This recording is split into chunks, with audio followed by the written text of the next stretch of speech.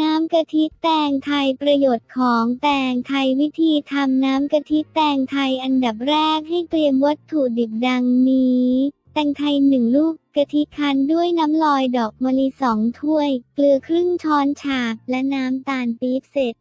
1/3 ถ้วย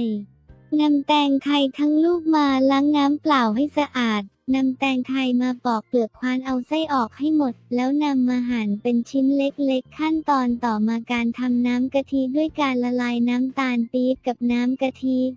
นำน้ำกะทิที่ได้ไปตั้งไฟโดยใช้ไฟระดับปานกลางแล้วคนเรื่อยๆรอจนเดือดแล้วยกลงใส่แตงไทยลงในน้ำกะทิเป็นอันเสร็จหรือจะเสิร์ฟแยกกันก็ได้